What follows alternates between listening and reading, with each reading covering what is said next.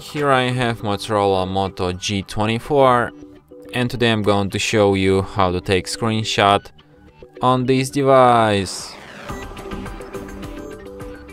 So to do this, all you need to do is to just press combination power key plus volume down like this, and the screenshot will be taken.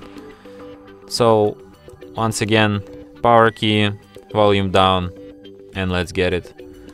So one last time, power key, volume down, and we got these screenshots. You can find them in gallery, in the special screenshots album, and here they are. From here you can share, edit, delete your screenshots, search with Google Lens, or perform other actions from this list. And that's it. Thanks for watching.